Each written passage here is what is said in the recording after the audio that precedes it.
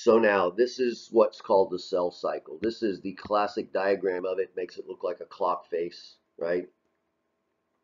And we divide this cell cycle into some confusing subdivisions. Here's the confusion. We just talked about meiosis. We're going to break down it into different stages, different parts of mitosis in just a minute. And that's going to be the main thing we talk about here. And then if we talk about this cell being formed by a mitosis event followed by a cytokinesis event, we confusingly call that the mitotic phase of its life. Notice the use of mitosis and mitotic for the same thing, except mitotic phase includes something that we don't call mitosis. Once you lose sleep over that and get over it, right, now we can start our story. This cell's life then starts. It's only half as big as its parent cell, right? Because when one cell divides into two, its two little babies are half as big. So one thing this cell is going to do as it lives is get bigger and bigger. It's going to do that by doing transcription, translation. It's going to make lipids on its smooth endoplasmic reticulum. It's going to do a lot of stuff we talked about, but it's going to get bigger. And it's also doing whatever it does during this phase of its life that we call G1. G is for gap, right? This is the gap between when it was born and when it might divide. The gap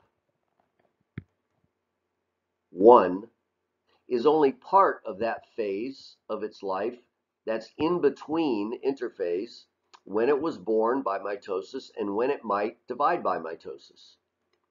We've already said a whole lot of cells don't divide by mitosis. That's not how they end their life, like your skin cells we talked about, right?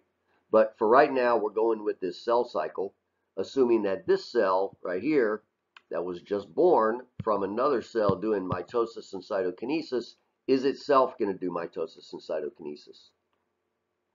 Well, if that's going to happen at some point in time, this cell gets a message, and that message is usually chemicals. A bunch of chemicals build up. We're not going to go into that detail, right? But they say, hey, you know what? We need more of you.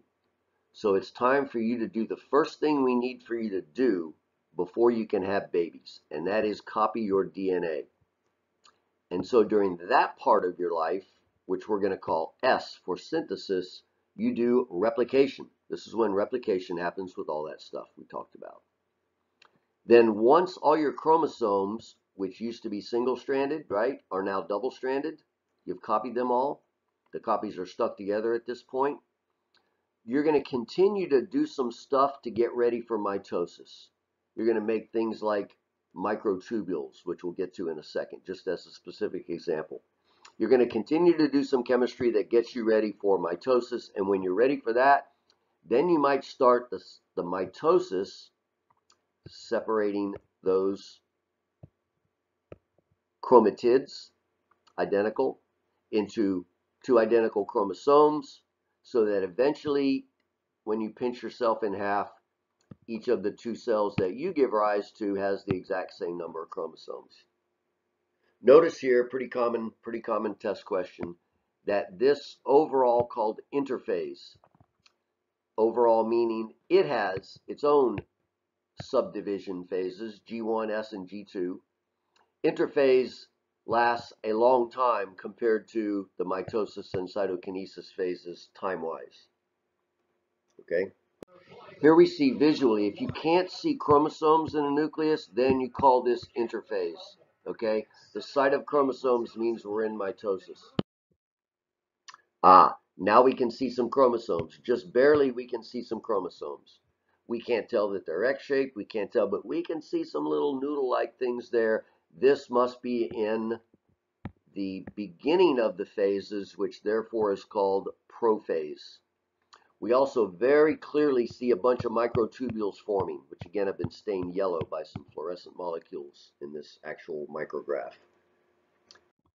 Now we see, much more clearly, these chromosomes have been coiling up tighter and tighter, shorter and shorter, thicker and thicker, much easier to see. This is prophase, but it's later in prophase than the earlier picture we just looked at, right? And obviously we've had here a separation of two clumps of these microtubules, and what's in the middle of that clump is that thing called a centrosome. That's just an area, and if this is an animal cell, there's very likely a centriole in there. If it's a plant cell, not as likely to be a centriole in there. That was a slight difference between plant and animal cells. We may or may not have said before, and we're going to say it now.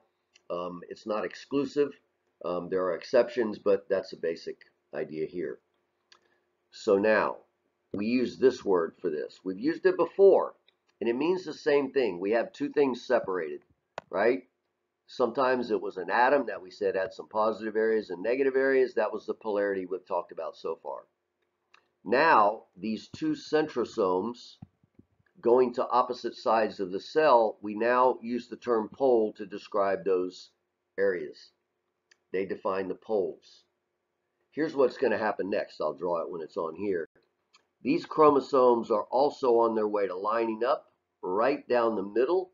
The middle of what? As defined by the poles on our globe. What do we call the middle in between where the poles are? The equator. We're going to call it that also here. So now, in that phase that's called meta for middle, because they're lined up down the middle, these chromosomes, right? I'm going to remind you that they're double-stranded at this point. So I'll kind of do that in there, right?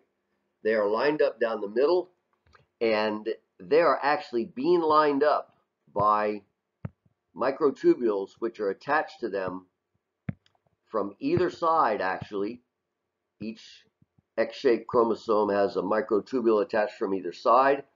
They have actually pushed them to the middle, and soon they are going to be what pulls apart those two identical strands.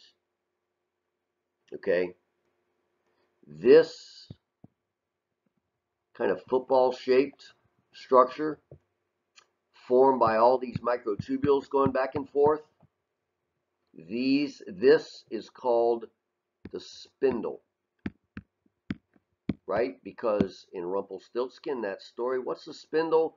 This is a sewing machine, and a spindle is what holds the thread up here. And the thread around a spindle would look kind of like this. And this is what reminded some of those early microscopists of this bunch of stringy things that's kind of like oval shaped, and that's what they called it, a spindle. So these microtubules attached to these chromosomes are called then spindle fibers for that reason. They are microtubules that are going to pull apart these chromosomes. Okay, so now they're starting to pull them apart. You can clearly see them being pulled apart. They're going to get pulled apart further and further. Right? They're being pulled towards each pole, and because of how they lined up and how it works, each of these double-stranded chromosomes, two identical copies, one's going to get pulled this way, one's going to get pulled that way, and so we're going to end up with a clump of identical single-stranded chromosomes going one way toward one pole and one going toward the other pole the other way.